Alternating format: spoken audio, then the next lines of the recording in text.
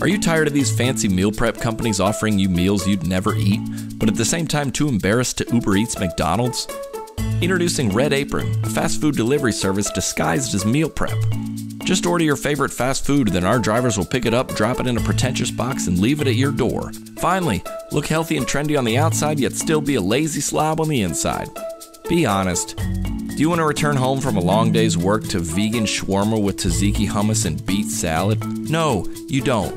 Sign up for Red Apron today and get back to eating what you really want. We'll even change the names of your favorite fast food dishes so you can feel better about yourself while eating it.